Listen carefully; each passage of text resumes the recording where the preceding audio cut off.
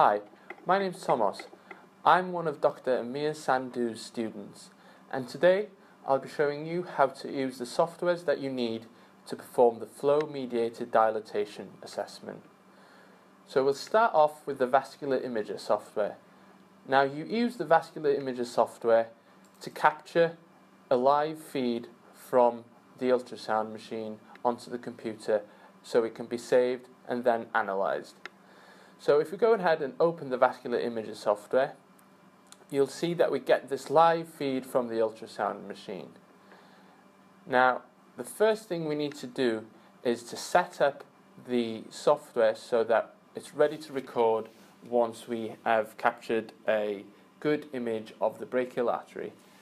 So, as Dr. Amir Sandhu mentioned in his last video, the baseline is going to be 2 minutes, so a total of 120 seconds.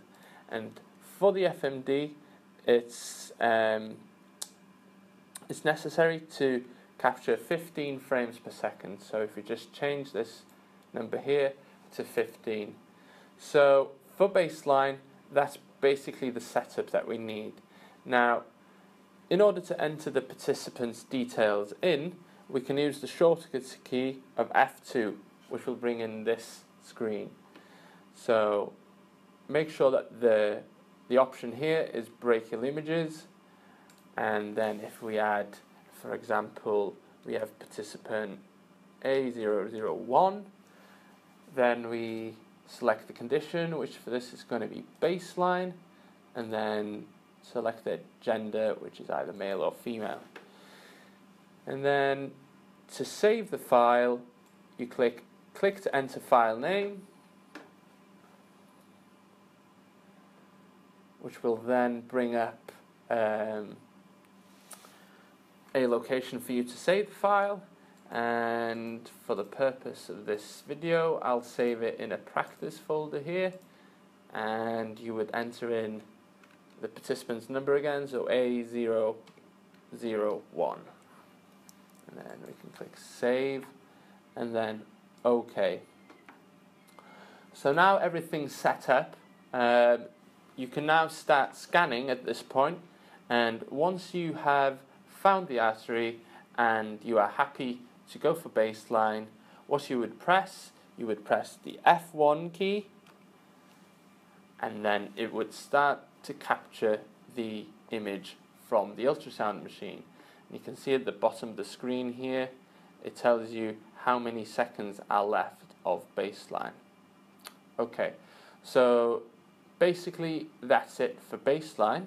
Now if I just stop this here, it'll automatically save after the 120 seconds have completed, but as I'm stopping it before 120 seconds now, it's just saving the file for me.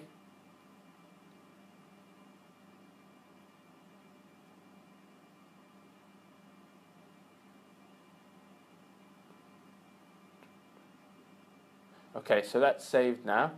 So once the 120 seconds of baseline have been, you can then prepare for deflation. So if we then change this to 220 seconds, because it's a total of 3 minutes for deflation, but you want to start the assessment 30 seconds prior to the 5 minutes of deflation. So at 4 minutes and 30 seconds, you would start recording, and then at 5 minutes, you would deflate the cuff on the participant's wrist. Now we do this because we don't want to miss those first few seconds after deflating the cuff. So therefore we account for that by capturing the image 30 seconds before that 5 minutes. Okay, so frames per second is still going to be 15, and then once you've reached 4 minutes and 30 seconds on the deflation period, you would hit once again F1, and then it would start to capture that image for you. So if we would assume now that 5 minutes have been, we deflate the cuff, and then it would capture the image for another 3 minutes. but we'll stop this for now because we don't want to do the full 3 minutes, and again it will save that file for me.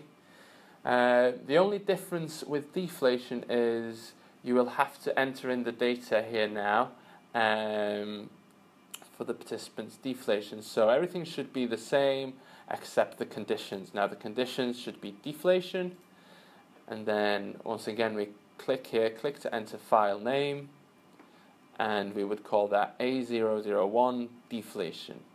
Now we would save that, OK, and basically that is it with regards to the vascular imager software and how to capture the image for the FMD.